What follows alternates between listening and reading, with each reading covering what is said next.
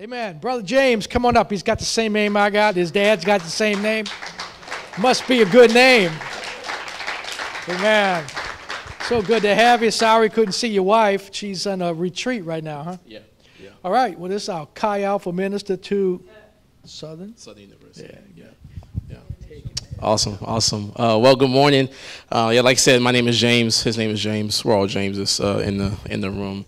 I'm James Price. I am the director of Chi Alpha at Southern University in Baton Rouge. We are HBCU, historically black college and university.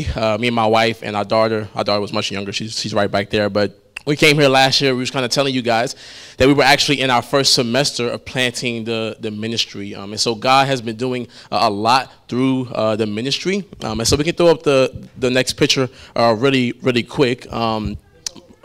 There's a clicker. I see it. You got to turn it on. Oh, I got it. Got it on. Here we go. Oh, go one back. Go back. Oh, there we go. Cool. Awesome. Cool. So we started a worship service, weekly worship service this past semester. It's called 604.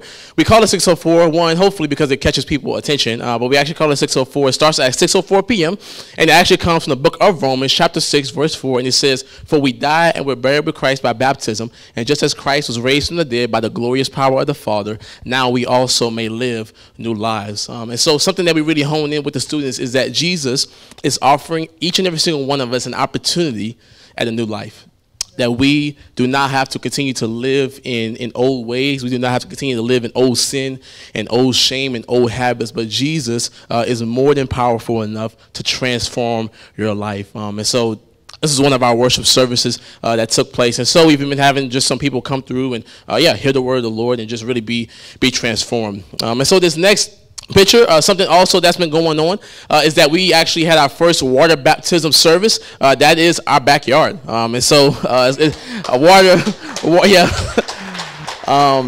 and so water options are a little hard to get on campus. So we were like, you know what? We have a water hose, we have water supply, so we'll just do it in our backyard. And so we did our first water baptism service. That's me. On staff with us is a guy named Talis, and then in the horse trough is a guy named KJ.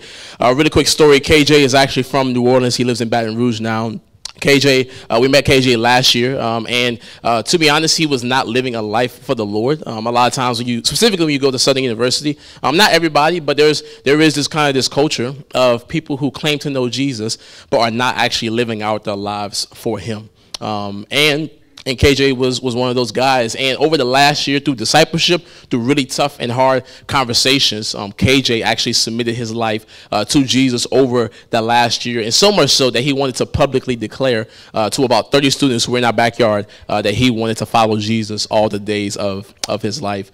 And then this next slide, so this is all of us. So there, I'm there on the right, you can see. And then Talis is right there. And then my wife, she's on a weekend retreat at the beach, living her best life. That's my wife, Kelsey. We've been married for 4 years so far. But the really cool thing about this picture is that you guys, as a church, have been supporting us for the last year. You guys have been consistent in your giving, and ultimately, we cannot do what we do without your giving.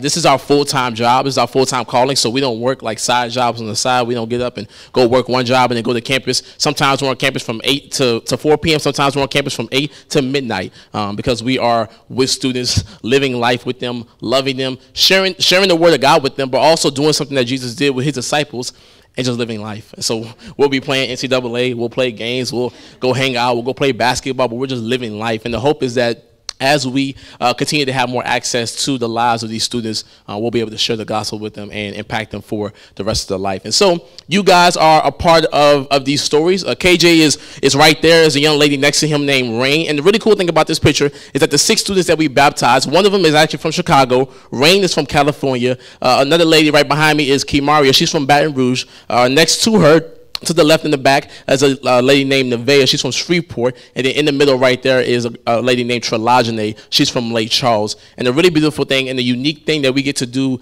at Chi Alpha at Southern University is that we actually see people come from all around the world, all around the nation, to our school. And as they give their lives to Jesus, as their disciple, they go back to their homes and they spread the gospel. And so we're believing, And so we're believing that Rain is going to go back. When she graduates, she's going to go back to California, wherever she finds herself, and she's going to share the gospel. And so that's a very unique thing that we get to do. Obviously, world missionaries are awesome, and we love world missionaries. We are, just super, super grateful for them. But the unique thing that we get to do is we get to have students who come to our campus and impact them and see the gospel shared. And so we just want to say thank you as a staff, as a family. Thank you for being a part of, these student stories. Their lives are changed forever because of your faithful giving. And so thank you so much. Thank you. How many of you know that there are sometimes, I'm going to put this clicker down for now, but how many of you know that sometimes in our life, when we are in a valley or we are in a tough spot, there is sometimes where we need an encouraging voice in our lives to help us out of that valley. There are times where whether we are depressed, whether we are anxious, whether we are dealing with whatever life is throwing at us, we need a voice that sometimes says, hey, get up. I know everything looks bad right now. I know everything looks dim right now, but God is faithful. God is faithful. Sometimes when we are in a tough spot, we need that encouraging voice, an encouraging person in our life. How many of you in here have ever had a time where maybe God has sent someone to speak encouraging words to you when you were in a tough spot? Yeah. Some of you, maybe at one point in your life, maybe you were lost in the store when you were a young kid, and when you were lost, you heard somebody come over the intercom and say, James Price, or whatever your name might be, come to aisle 5. Your parents are looking for you, and you were like, oh my goodness, thank you, right? You probably didn't say that. You were probably just crying the entire time, right? But there was an encouraging voice that came from a certain place to encourage you. And so today, we're going to be looking at the book of Ezekiel, the prophet Ezekiel. He was a prophet, and Ezekiel is speaking to a community that was forced from his home. Ezekiel was that voice. Ezekiel was that voice that came to the people during that time. They might have been discouraged. They might have been in despair. And Ezekiel was that encouraging voice in a time where the Israelites may have been in depression. They could have been anxious. They could have been dealing with something that was very dim. Ezekiel was among the Jewish captives carried to Babylon by King Nebuchadnezzar. Ezekiel prophesied and delivered the Lord's words to the Jewish exiles in Babylon at about the same time that Jeremiah, the book of Jeremiah, was prophesying in Judah, and Daniel was prophesying in the Babylonian court. This book of Ezekiel consists of visionary writing where you were transported to a world of the imagination where the rules of reality are suspended for a time. And so, if you never read the book of Ezekiel includes a lot of kind of visionary writing. And so for me, well, I tend to like to read books here and there. And to be honest, when it comes to books, when it comes to movies, if things and cars are being blown up and if there's like bullets happening, the storyline could be really terrible. But if you just have like some cars blowing up, like you got me.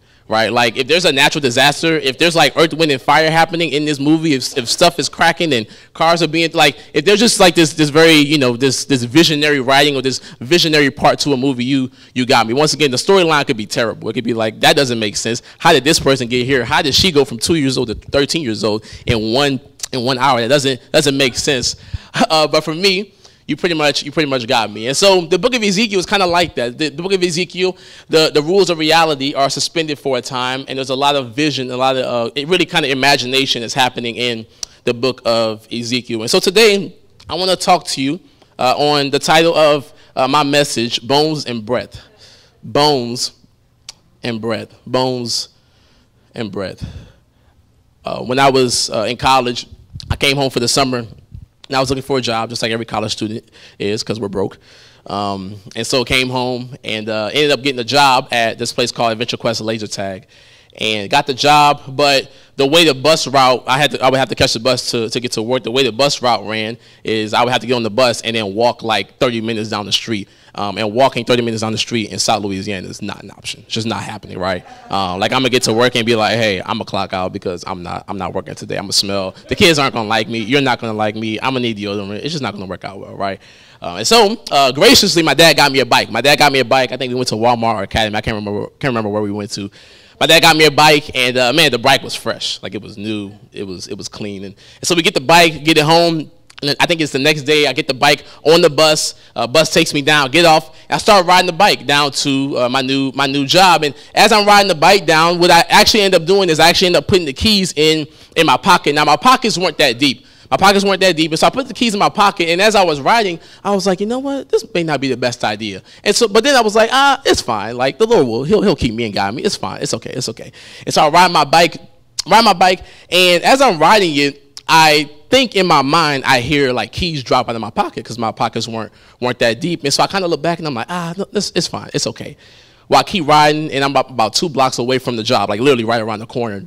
And I think in my mind I hear the keys drop. And so, smart me decided to stop the bike, look back for the keys. Well, when I stopped the bike and looked back for the keys, the bike stopped, but I didn't. And so I ended up flying over the handlebars. I hit the concrete, and I'm on the ground and I'm in pain. Like my side, I'm like, I've never felt this pain in my life. Like it hurts so bad.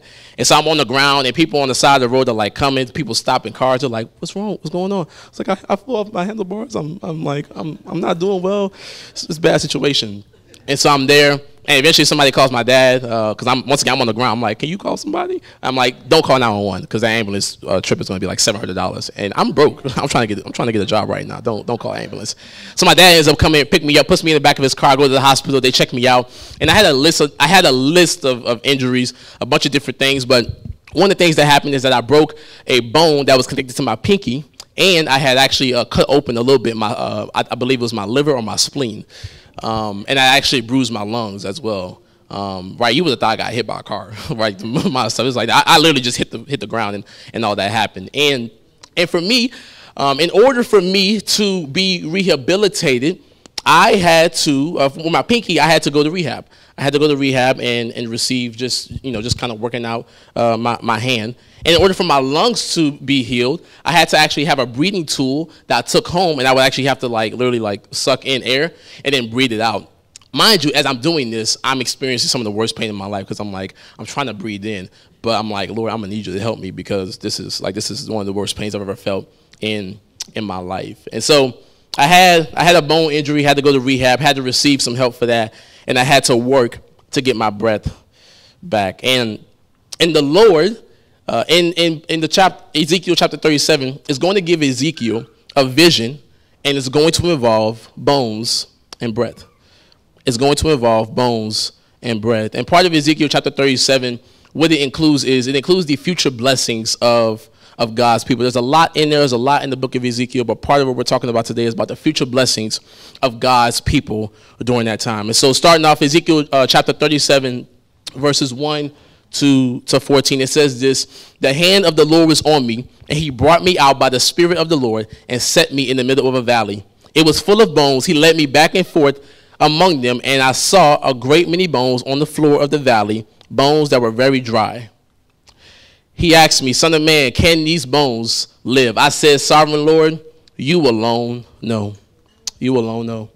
Then he said to me, prophesy to these bones and say to them, dry bones, hear the word of the Lord. This is what the Sovereign Lord says to these bones. I will make breath into you, and you will come to life. I will attach tendons to you and make flesh come upon you and cover you with skin. I will put breath in you, and you will come to life. Then you will know that I am the Lord. So I prophesied as I was commanded, and as I was prophesying, there was a noise, a rattling sound.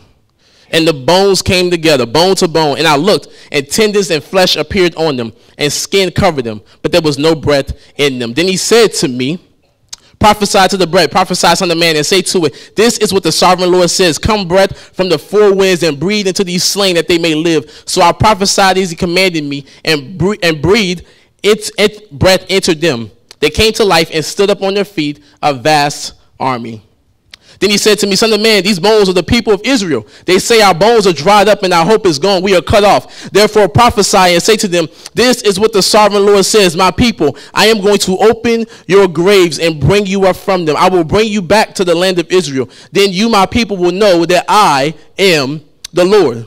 When I open your graves and bring you up from them, I will put my spirit in you, and you will live, and I will settle you in your own land. Then you will know that I, the Lord, have spoken, and I have done it, declares the Lord. Declares the Lord. I want to talk to you on the title of my message today, Bones and Breath. Bones and breath. Jesus, we thank you for this morning. And God, we pray, Lord, that you would speak to us. God, that you would have your way in our hearts and in our lives. In Jesus' name, amen. Amen. Amen. Amen. Ezekiel chapter 37, 1-3, it says, the hand of the Lord was on me, and he brought me out by the Spirit of the Lord and set me in the middle of a valley. It was full of bones. He led me back and forth among them, and I saw a great many bones on the floor of the valley, bones that were very dry. He asked me, son of man, can these bones live? I said, sovereign Lord, you alone know. If you're taking notes, first point of this message this morning, number one, is that God is sovereign. God is sovereign. God is sovereign. You see, only God knows if the dead things in your life can come back to life. Only God knows if the circumstances in your friend's life can come back together. Only God knows if the circumstances in your family's life can come back together.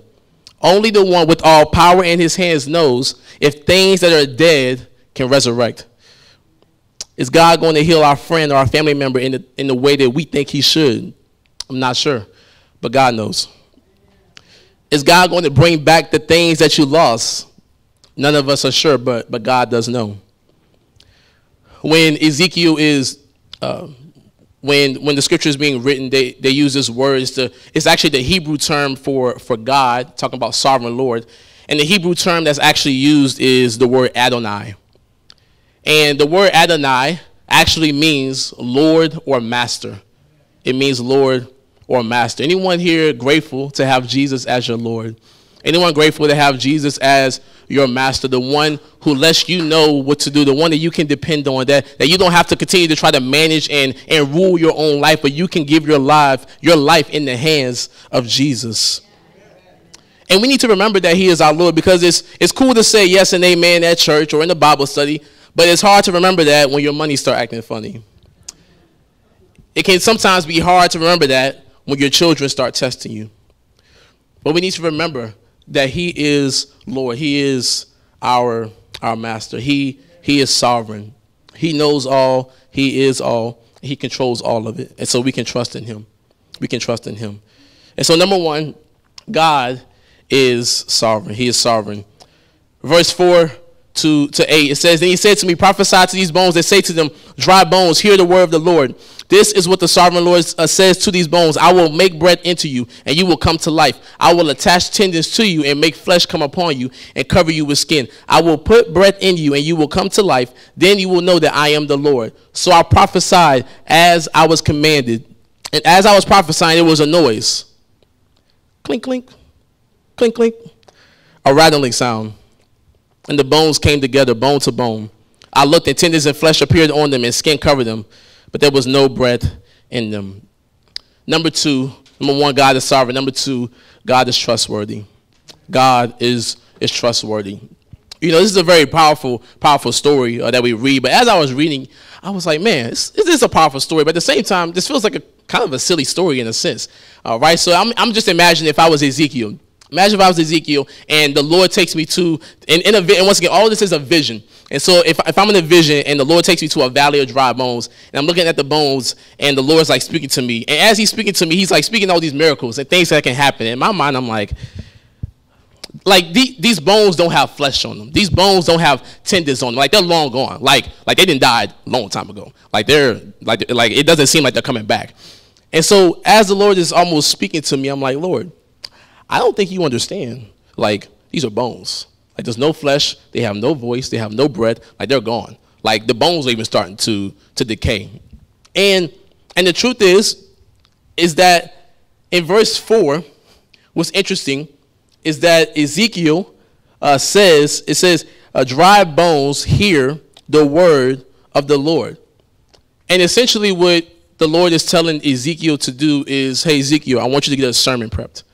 I want you to get a sermon prepped, but I'm going to give you all the words for the sermon.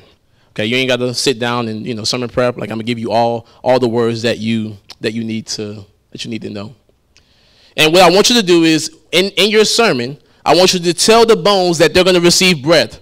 Tell the bones they're going to receive tendons, flesh, and skin, and then they're going to come to life. And what I want to say here is that ultimately Ezekiel had to trust in a trustworthy God. Ezekiel trusted in a trustworthy God. Ezekiel simply had to trust that whatever the Lord said would happen would actually happen. You see, Ezekiel could not bring his limited perspective of what God wanted to do in that moment.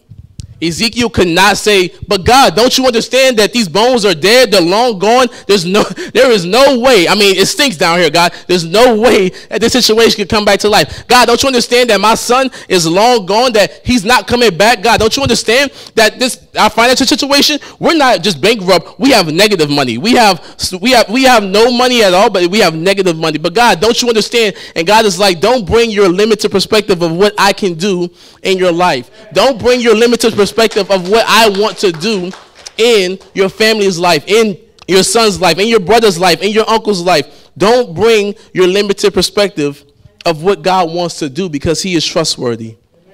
We have to have confidence that God has a much greater view over our lives. He has a much greater view. I know Elon Musk is really smart. I know Steve Jobs was really smart, but they have nothing on God.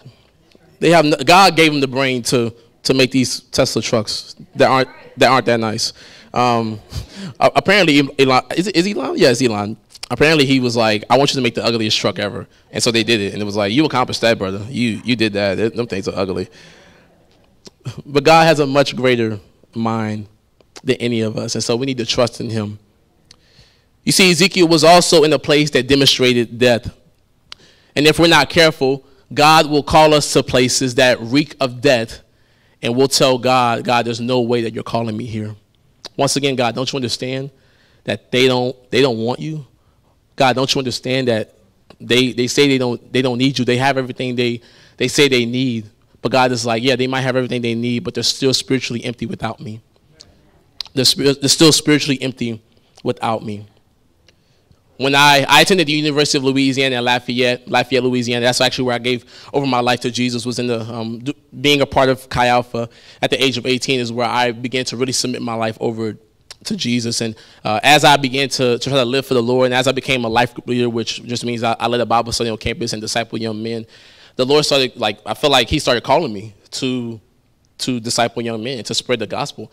And some of the campus, they love the Lord, but a lot of the campus doesn't. A lot of the students aren't trying to follow the Lord. They don't really want anything to do with them. There'll be times where you go up to people to talk to them about Jesus, and they'll be like, yeah, no, I'm good. I'm chilling. I'm here for education, and I'm headed out. And to be honest, I started questioning the Lord, and I was like, Lord, why are you, Lord? Like they don't want you. They clearly don't. They clearly seem like they don't need you. And the Lord began to show me just through people and just through reading the word that, James, even though they might say that they're good, they're not. They still need me. They still have a desire for me. They just do not. They just don't know it. They just don't know it. And what I could not do is say, God, but don't you understand what I'm seeing? And God is like, I don't care what you're seeing. Understand what I see. Understand what I see. Maybe you have a family member who is not following God, and it seems like they're far off. No, God has a greater perspective than any of us at any moment. Maybe you have some coworkers. You're at a job, and you're like, these coworkers, I do not like them. I love them, but I don't like them at all. I'm starting off on Monday. I got to be with these people till Friday. I don't know about this. But God sees much greater in our life than we can. Verse 7 says, so I prophesied as I was commanded. Ezekiel said, I prophesied as I was commanded. Ezekiel said, I did what I was commanded to do. You see, even in the midst of something God is asking you to do, even if it seems foolish, the question is, will you still obey his command? Will you still obey his command? Will you start the business that God has asked you to start? Will you lead the career that is more stable and go where God is asking you to go? Will you step outside of your comfort zone and do what it is that God is asking you to do? Why? Because he is trustworthy. He is trustworthy. He has a much greater view than any of us. And so we can trust in him. We can trust in God. Ezekiel said, I prophesied as I was commanded. The question for us today is, will we do as we are commanded? Will we go where we are commanded to go? Will we speak when we are commanded to speak? Will we give when we are commanded to give? But God, don't you understand that, X, Y, and Z, will you do what God is asking you to do? Because he's trustworthy. because he's trustworthy. Verses 9 and 10. Then he said to me, prophesy to the breath, prophesy, son of man, and say to it, this is what the sovereign Lord says, come breath from the four winds and breathe into these slain that they may live. So I prophesied as he commanded me and breath into them. They came to life and stood up on their feet, a vast army. If you're taking notes, point number 3, God gives life. God's breath gives life. God's breath gives life. His breath gives life. In verse 9, he says, come breath. The Hebrew word that's used there is this word, let me go back, ruach. It's this word ruach. And often it is associated with God's creative and sustaining power, as well as his presence and influence in the world and in individuals. And so the bones have come together, the tendons have come together, and this is what Ezekiel sees. And they're just there. And they have no life in them. And they're just standing there. And Ezekiel's like, all right, Lord, what's the other part? Hurry up. This is getting awkward. I don't like awkward silences. Help. And you're standing there. And I'm just trying to imagine what Ezekiel is thinking. I don't know what he's thinking. I'm just imagining that he's like, all right, Lord, you gave me the first part. When are you going to give me the second part? And the Lord gives him the second part. He tells them to preach, and then he tells them to pray. He tells them to prophesy. And when he prophesies, the bones are standing there, and they come to life because the breath of God had come into their soul. The breath of God had come into their hearts. You see, Ezekiel had done his part. Ezekiel had preached a sermon. He shared the word of God. He spoke to his neighbor about him. He shared his testimony with his coworker. He stopped a random guy or random lady on the street and told him about what Jesus had done in his life. But it says that when the Ruach came, that is when they gained life. That is when they began to breathe. That is when they had life. Flesh and bone standing there. Ezekiel prophesies to the breath, tells it to come. But the breath of God is the reason that these bodies were able to have life. The breath of God is the reason that we're able to have life. The breath of God is the reason that your family member will begin to have life again. The breath of God is the reason that your sons and your daughters and your uncles and your cousins and your co-workers will have life again. The truth is that Christianity that emphasizes human preaching over God's power is a misguided Christianity. Is preaching important? Absolutely. I'm currently preaching. I preach every Monday to our students. And so is preaching important? Absolutely. Romans chapter 10, Romans chapter 10, verses 14 to 15. I'll just share it real quick. It says, how then can they call on the one they have not believed in? And how can they believe in the one of whom they have not heard? And how can they hear without someone preaching to them? And how can anyone preach unless they are sent? As it is written, how beautiful are the feet of those who bring good news. Preaching is important. Us sharing our testimony, us sharing the word of God is obviously important. But if you can convince someone that Jesus is real, someone smarter can convince them that he's not real. If someone can convince you that Jesus is worth living for, someone else can convince you that he is not worth living for. You see, it's one thing to be told that Popeyes is better than Chick-fil-A. It's one thing to be told that Fruit Loops are better than Cinnamon Toast Crunch, however you feel about that. It's another thing to walk into Popeyes. It's another thing to walk into Cane's. It's another thing to go to Walmart and buy Fruit Loops off the shelf. It's another thing to buy that Cinnamon Toast Crunch off the shelf and get it in your home and then get the whole milk or the oat milk, whatever you prefer, and to actually taste it and see it. It's another thing to taste and see the product for yourself. You see, most of the time we cannot be convinced that Jesus is good just because of the opinion of somebody else. We have to have an experience with him as well. He has to show up in our room. He has to show up at your seat when you're at church. He has to show up maybe through a coworker, whatever it might be, but we have to experience him. We have to experience his power. We have to experience his power. We preach every Monday. We speak to our students about certain things. Can I just be honest? Ministry is great, but ministry is hard. Ministry at Southern University is really awesome, and we get to do a lot of great things, and it's really beautiful. But the truth is that being in ministry and doing Chi Alpha can get really tough at times because some of these students are in between the ages of 18 to 24, and they're trying to decide between, am I going to live it up for myself and get lit and go to this party and drink all these drinks and get drunk and do all this with all these women and all these men, whatever it might be. Am I going to do that, or am I going to live for Jesus? Am I going to succumb to the influences and the temptation of my peers and of my friends? Or am I going to live for Jesus? And you see, we preach about stuff every Monday. We talk about stuff in our life groups, which is our Bible studies. We talk about sex and dating. We talk about all these different things.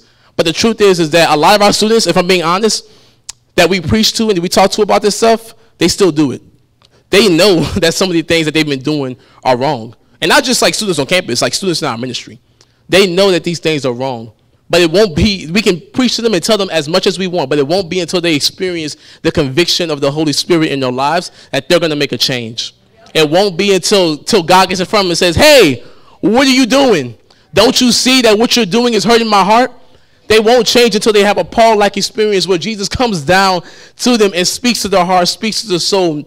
And they are convinced, not by me, not just because I know the word of God and I read on a daily basis, but they'll be convinced when the Holy Spirit speaks to their life. You see, we need the Holy Spirit, the breath of God, the Ruach, to convict us of our sin. We need the Holy Spirit to help us live this life. We cannot do it without him. And the beautiful thing is that the New Testament actually lets us know that when we give our lives over to Jesus, when we receive Jesus as Lord and Savior, we actually also receive the Holy Spirit.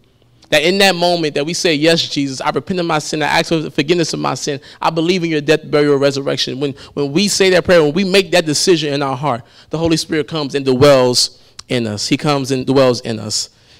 And so number 3, God's breath gives life. God's breath gives life. Verses 11 to 14. Then he said to me, son of man, these bones are the people of Israel.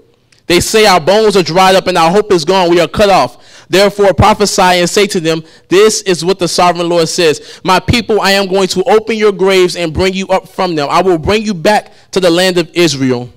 Then you, my people, will know that I am the Lord when I open your graves and bring you up from them. I will put my spirit in you, and you will live, and I will settle you in your own land. Then you will know that I, the Lord, have spoken. I have done it, declares the Lord. Point number 4, God restores and revives. God restores and he revives.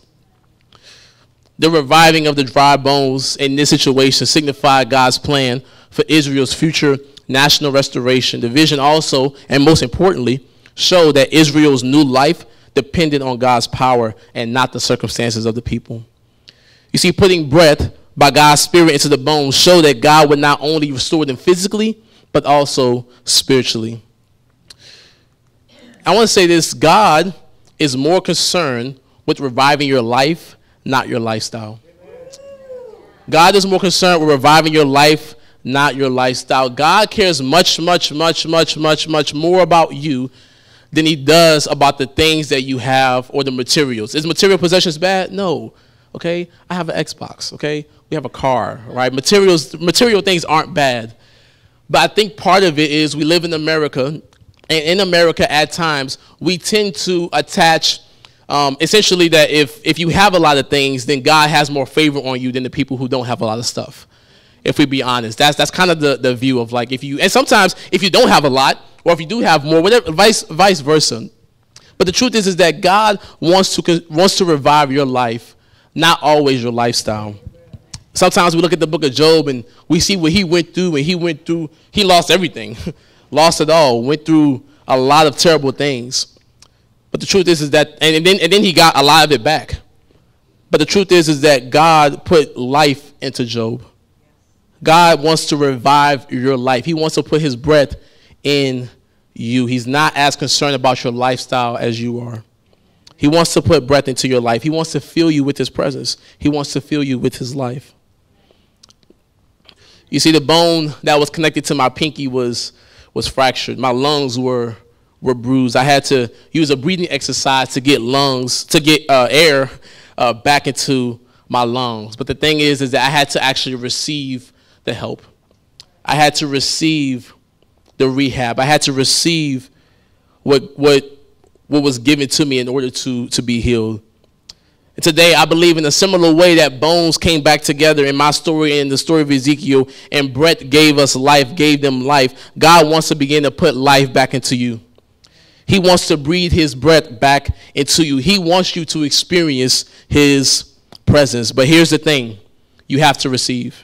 You have to receive. The bones in the vision were not there. And at one point, they did not just wake up and was like, I think it'd be a good day to come back alive. It's not what happened. They were dead. The bones were gone. They had no hope. All hope was lost. There was no hope for them at all. But it wasn't until God spoke through a prophet and said, hey, I want you to prophesy. I want you to preach a sermon, and I want you to prophesy to these bones. You see, we can't come back to life on our own. Our own strength is not enough. Our own strength has never been enough. Our own strength will never, ever be enough. We need the breath of God in our hearts and in our lives to bring us back. You see, we don't deserve anything from God, but we can simply receive from him. Ephesians chapter 2, starting at verse 1 and then reading verse 4 and 5, it says, Paul says this to a community of believers. He says, as for you, you were dead in your transgressions and sins. But because of his great love for us, God, who is rich in mercy, made us alive with Christ, even, check this out, even when we were dead in transgressions.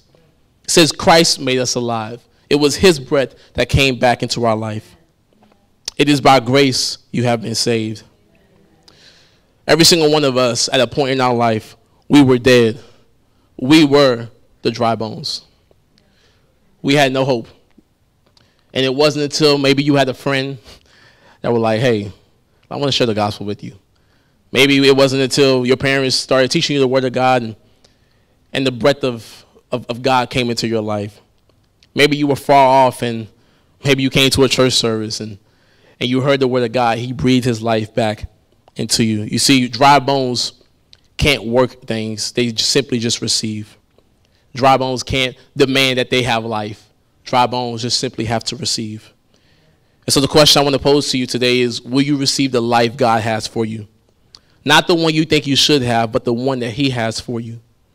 The one that he has for you. If we're not careful, we'll live our lives trying to scratch and claw and get back whatever it is that we lost, get back the person, get back the things, get back the whatever it might be. But God is like, I have so much more for you. I have so not even so much more, I have so much better for you. I have so much better for you. Don't try to claw and scratch and get back what you had. No. I have what you need. I have what you need, and it's in my hands. And God wants to give it to us. God wants to give it to us. And so here's what I want to ask us to do. I want to ask us to stand. And somebody could come and play the keys. If that's okay. If you're able to stand, go ahead and stand with me. But if you're here this morning, and here's what I want to do. We're going to have a time of prayer, and I'm going to ask just some groups of people to just come forward, just to be prayed for. And so I want to kind of do 4 different groups here this morning. One, if you're here and you've never made a decision to receive Jesus into your heart and your life, in a moment, not yet, I want you to come forward. I want you to come forward. And you coming forward is going to be you saying, hey, this is the decision. I want you to just raise your hand. I want you to be bold. I'm not going to embarrass you. I'm not going to call you out or anything like that.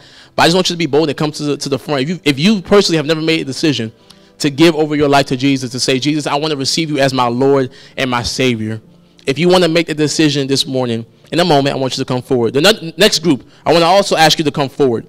You see, Ezekiel prophesied as he was commanded in a place of death. And today, some of you need to make a decision to do what it is God is calling you to do. Maybe some of you need to leave the stable job and go do what God is asking you to do. I don't know what situation you find yourself in this morning, but maybe you need to come to the front and say, God, I want to make a declaration today that I'm going to do what you've commanded me to do. You've been speaking to me about this thing. You've been asking me to do this thing. I've been delaying it. I've not been wanting to do it, but God, today I'm making a decision to do it. Maybe today you just need to simply trust in the trustworthy God. Maybe over the last year, you've gone through some things, maybe the last 2 years, I don't know what it is. But your trust has started to fade in what God can do. And maybe today you just want to make a decision and say, God, I'm not going to lie, like I've not trusted you. I thought you were going to do something you didn't. And to be honest, I'm kind of mad at you about it. Maybe you just need to be honest and say, God, although I'm mad, today I'm making the decision to trust you. If that's you, in a moment, I want you to come forward. And in the last group, God is more concerned with reviving your life, not your lifestyle. Some of you this morning need to let go of what was and receive what God wants to give you now. He wants to give you better, not just more. He wants to give you better for your future.